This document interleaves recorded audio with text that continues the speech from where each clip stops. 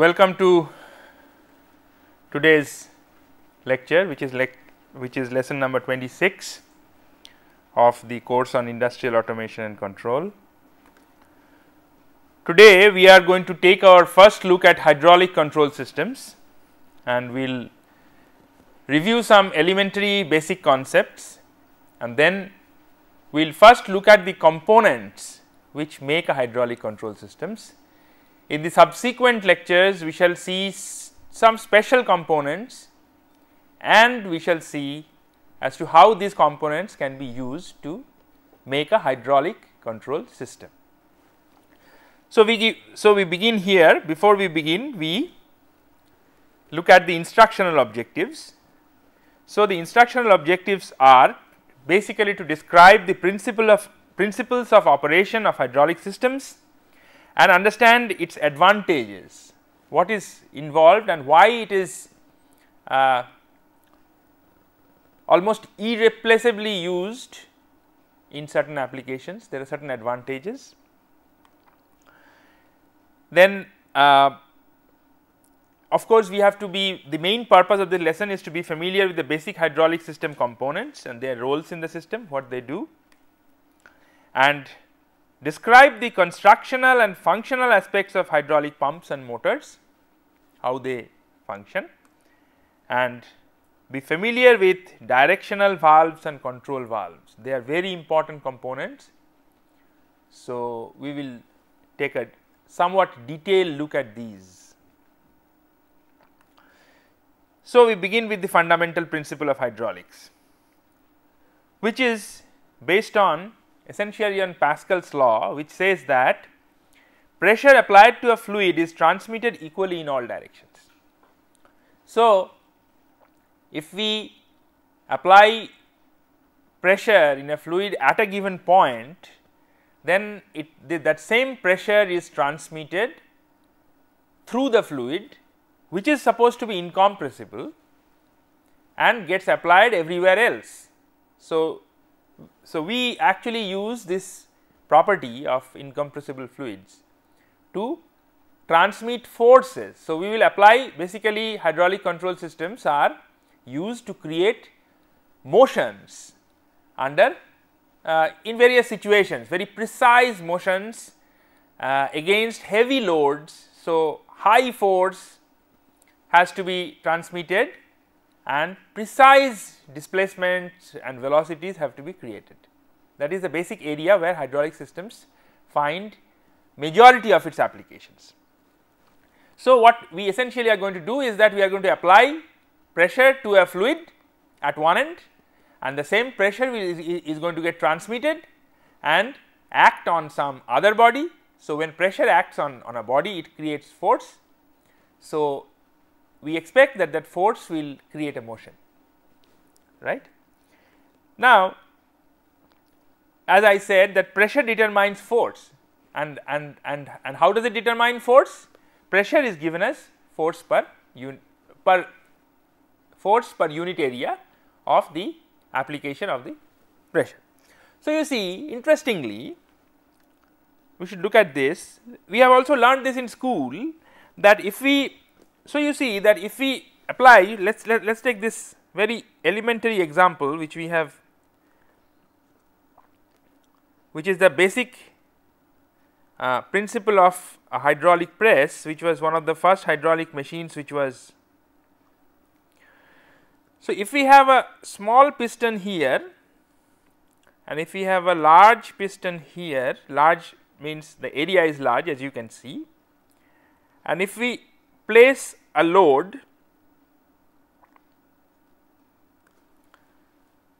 so this is, let us say 1 kg,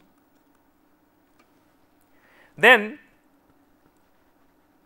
the pressure here is basically this 1 kg force by A1. Now, the same, this is A1 and this is A2. So, by Pascal's law, now this same pressure is going to get transmitted and will act on this area. So, the pressure on this is also 1 kgf by A1, and the force on this is 1 kgf into A2 by A1, because this is the pressure. So, what is the force it creates on this body into A2? So, you see that we apply a 1 kg force here and we have created a force which is multiplied.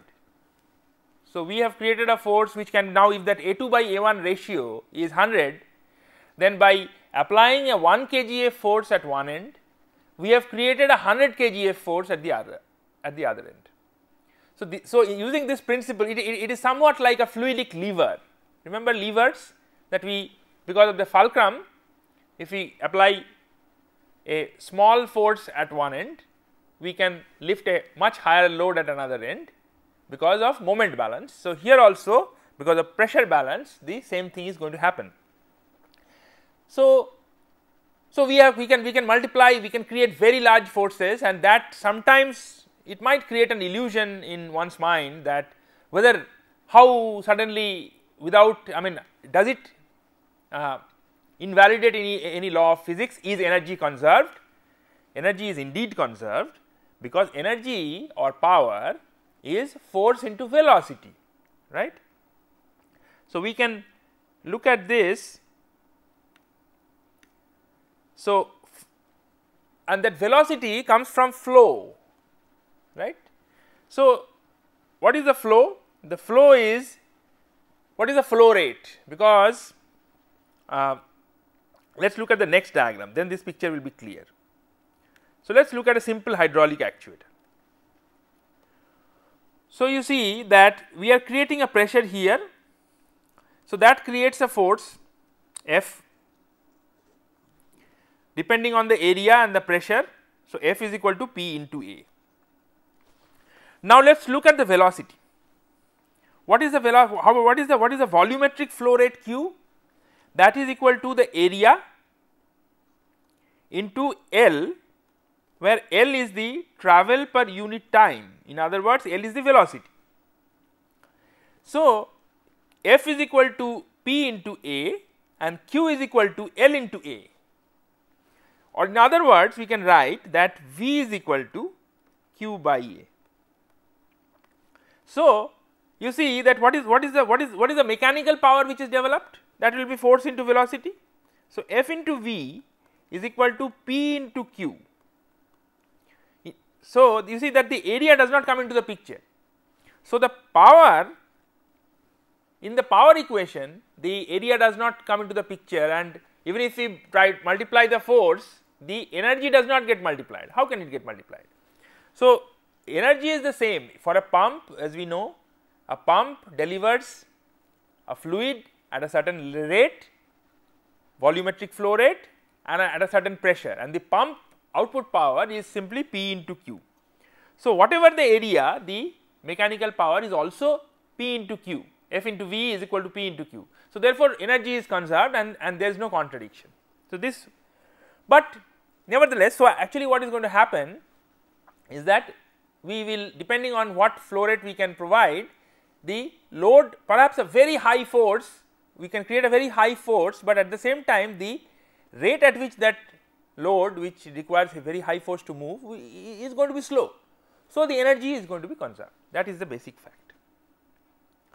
Then, so having understood this, let us first look at the, let us first, for the better part of this course, we are going to, of this lesson, we are going to look at the components. So, let us start looking at the components. So, the first component that comes to mind is the fluid. So, the fluid itself transmits the power or the pressure. So, you input the power, and that power will, in a way that power travels through the fluid, which is incompressible, and delivers the power in a different form. So, the fluid power in terms of pressure and flow gets converted to mechanical power. Now, these there are certain things to be remembered, that these systems are of very precise, create very precise motion, and therefore requires parts of very precise sizes which move within one another. So, there is an amount of friction involved, because otherwise the fluid is going to leak out, right. Unless the parts are tightly fitting, then the fluid is going to leak out all over the place. So, therefore, there is an amount of friction which is likely, and that is going to create lot of problems. It is going to create heat, it is going to waste energy, and it is going to damage the parts. So, it is of prime importance to lubricate the parts, so that smooth frictionless motion takes place, and the fluid itself, one of the big advantages of hydraulics is that it does not require any additional lubrication, which is often required in electric systems and in pneumatic systems, because they do not have an inbuilt lubricant. Here we have an inbuilt lubricant, which is the fluid itself, which is used for power transmission. Even then, some amount of heat is generated because of friction, and this heat, and so there is a need to cool the components, because enormous pressure exists, and the fluid also cools the components. And secondly, it also removes the contaminants, as things move, some small particles may be generated by friction. Similarly, similarly sometimes air may come into the fluid. So, all these entrapped air, dust particles, these things have to be removed from the system, and the fluid as it flows, it also cleanses these and brings it to the filter where they are filtered. A typical hydraulic fluid is actually petroleum oil. In some cases one uses things like water with some additives, or sometimes water oil mixtures, but the most popular hydraulic fluid is petroleum oil, which is very incompressible. It has a self lubricating property. The only problem it has is that it tends to be somewhat hazardous for fire, right. So, that is a drawback. So, it is incompressible, lubricating, but combustible. Combustible means the flash point must be considered. Now, so this is a picture which says what the hydraulic fluid does. So, you see that the hydraulic fluid, apart from the fact that it lubricates, it cools and removes contamination. There is one point that I did not mention, that is it seals also. So, because of the viscosity of the oil, if you for example, the fluid here and the fluid here are going to be effectively sealed by this liquid film. So, this liquid film here is going to act as a seal, so that this pressure and this pressure do not there is an effective barrier created, because if these pressures leak out, then the pressure cannot do effective work. So, it will be lost. So, therefore, you need to have seals, and in many cases the liquid film itself creates the seal. In still other places you have to add additional seals. So, that is another thing that the liquid does. Now, how does the liquid flow? The liquid actually flows in pipes. Now, this is this is a kind of drawback for the hydraulic system, in the sense that you have to have some piping, and you not only have to have piping from the pump to the load as the liquid is flowing, because it is a liquid. So, you need to also have the return line. So, that adds some cost and some maintenance. For example, by contrast, in pneumatic systems you do not need those, you do not need the return line, because you can release the air into the, after it has done the work and it has come to atmospheric pressure, you can just release the air into the atmosphere, but thereby saving the cost of a return line. But that is not the case for hydraulics, you have to have a return line. So, there are various kinds of lines which are used in a hydraulic system. For example, this is supposed to be a pump, and this is supposed to be a motor. So, the pump is creating pressure which is moving the motor and creating the motion. So, you see that there are some lines which are shown as farm lines, through which the actual liquid flows and transmits the power. They are called working lines. Then sometimes there are you have to create some additional pressures at various points. So, that's for control, that is not for transmitting the power, but for controlling the direction, sometimes releasing pressure. So, you need to create pressure at different points. So, you sometimes you have to use separate lines, and these lines are called pilot lines. In this case, in this particular diagram, the pilot line has been derived from the working line. That may or may not be the case all the time, and the pilot line is shown like in long dashes. Similarly, you have to have some drain lines, because some liquid is going to get is going to leak out. So, you need to collect them so that they they do not spill here and there, they are not lost, etc. So, you need to add some drain lines. So, you also have drain lines which are shown in short dashes. So, these are the typically these are the three kinds of lines through which fluid flows in a hydraulic system. Then you need some, as I said, that you need seals and fittings. Sometimes the seal is a natural seal provided by the liquid film, but sometimes you need to fittings means whenever you have pipe, you have seen in your own house in the bathrooms that whenever some fluid is flowing, you need various kinds of fittings, you need various kinds of joints, right. You need the pipe itself, which can be a farm pipe. Typically in the bathrooms, it is sometimes a metal fixed pipe. Sometimes we now have polymer pipes. So, here also you can have flexible tubings. Sometimes you can have hoses which are metal reinforced polymer pipes. So, various kinds of pipes can be used, and along with that various kinds of fittings and seals must be used.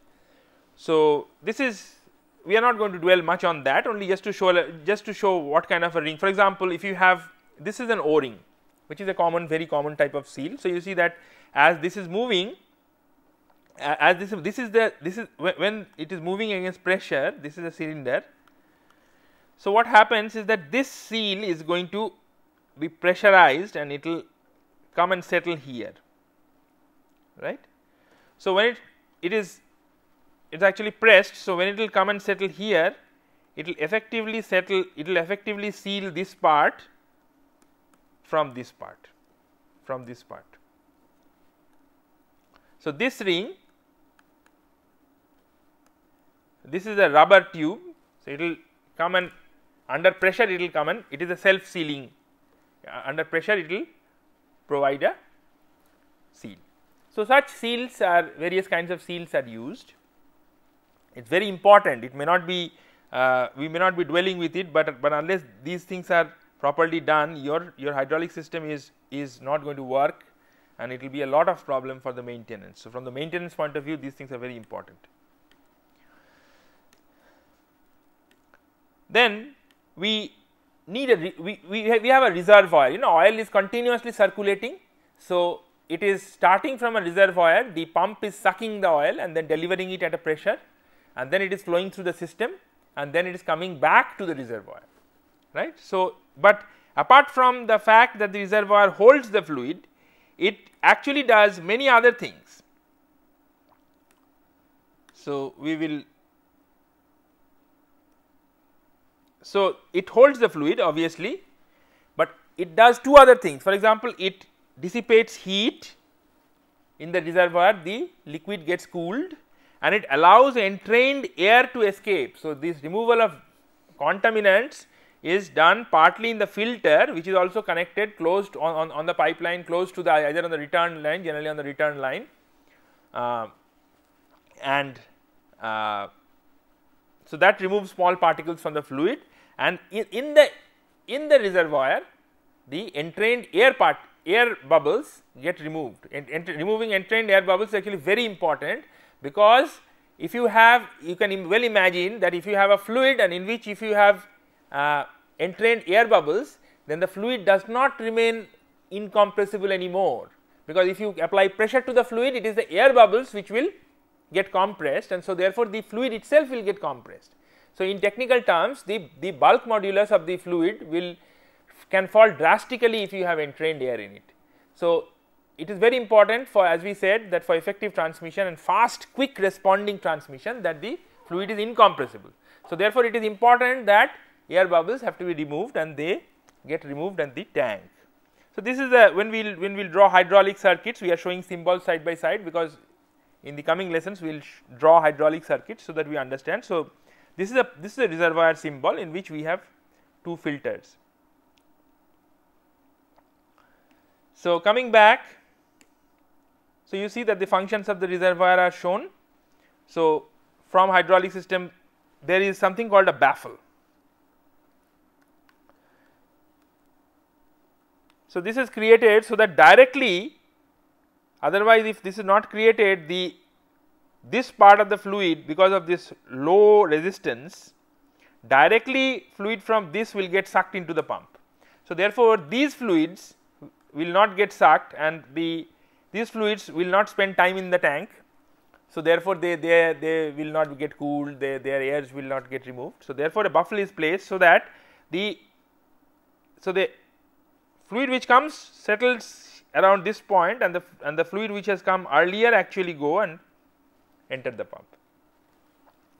So, this is just to create that. So, this just shows that how the pump is, how the reservoir does its job. Now, we come to the main component. So, first is the pump. As we have seen that the pump is the generator of the hydraulic energy, that is it delivers fluid at a flow rate which is determined by the load and at a given pressure. Now, who drives the pump? The pump cannot generate energy by itself. So, the pump has to be generated again by some other means. Sometimes it is an electric motor which will drive a hydraulic pump. Sometimes, especially hydraulics is used very much in aerospace applications. Sometimes you can couple the engine along with maybe bleed some gas, engine gas, and then run a special type of motor which will move the pump. So, in other words, the pump needs a prime mover and creates and delivers fluid at a given pressure. The motor, on the other hand, is the counterpart of the pump. The motor receives the fluid under pressure and creates motion against the load. So, we generally the pump is like a battery while the motor is like the load, and these are the symbols. So, you see that the pump symbol is like this and the motor symbol is like this, and there are some reversible if the pump and the motor are reversible, that is they can rotate in both directions, then this is the symbol. Oh, sorry.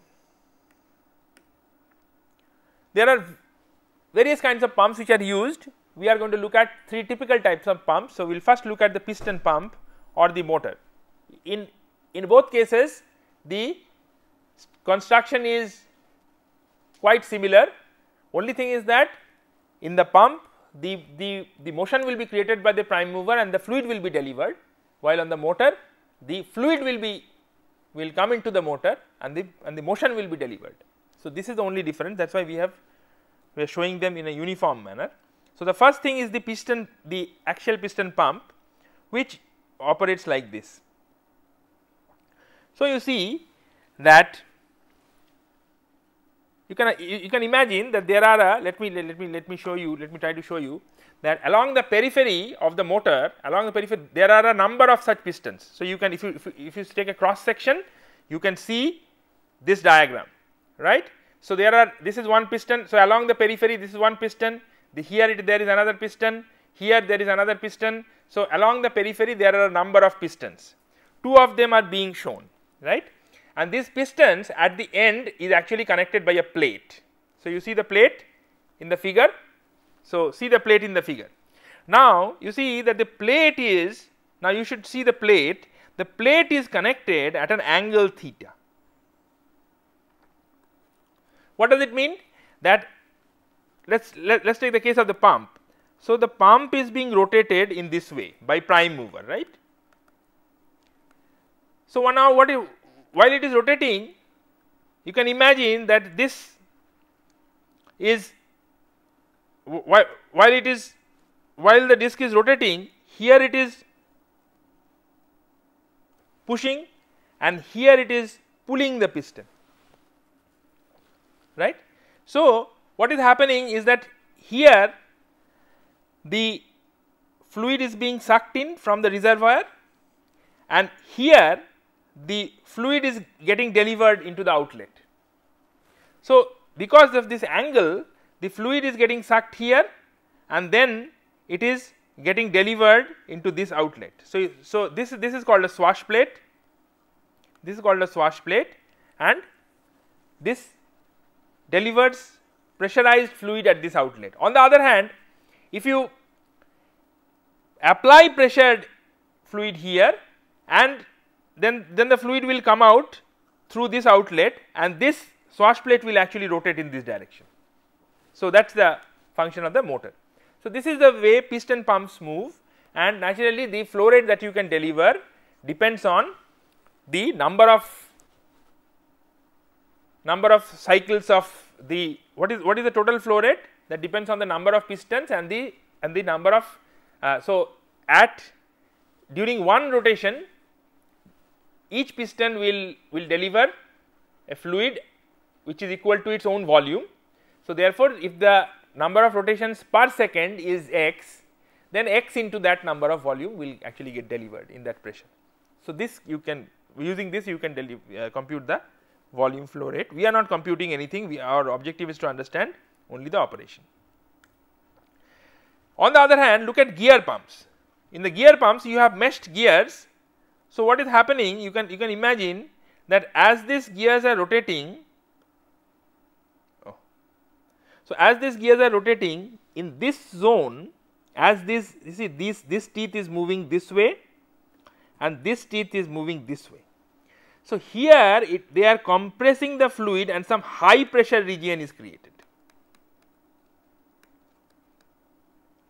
On the other hand, here the meshed teeth, the actual drawing is not, actually there has to be much closer meshing of the teeth. So here these teeth are actually going away, so they are opening up. In one place they are closing, they are like this. So in one place they are closing. So when they are closing, they have a tendency of creating a pressure. On the other plate, they are actually opening. So when they are opening, here you have a low pressure region. So obviously this low pressure region will suck in fluid from the inlet, and this high pressure region will actually drive the fluid at the outlet.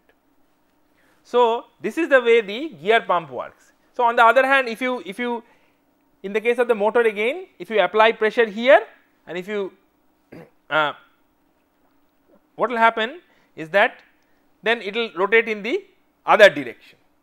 So it will move in the other direction, this will get forced and then it will open in the other direction and it will go out. So this is, you see, these axial piston pumps in hydraulics, we need to have the rotational speed and the fluidic rates are, I mean, very proportional, in the sense that every time if an axial piston pump or a gear pump rotates at a certain rate, then irrespective of the pressure a certain volume of fluid will get delivered per second, right. So the flow rate is directly proportional to the rotational rate of the shaft. This is the third kind of pump, which is called a vane pump. Here what is happening is that you see that this is the outer casing.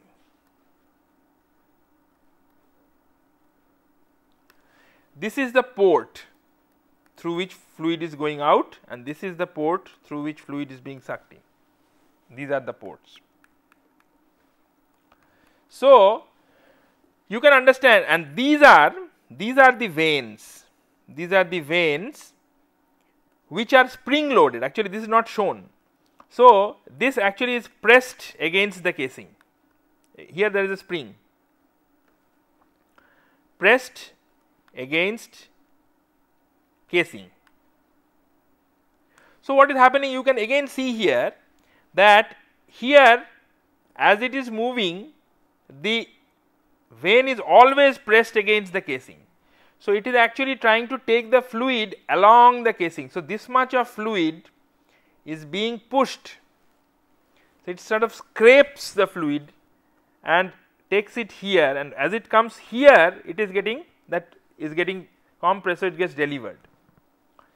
Similarly, So, that is why here the fluid goes out and here it gets collected. Similarly, here it gets collected and here it goes out. So, you see that in fact, now you can actually connect these outlets together and make one outlet, and similarly you can have one inlet.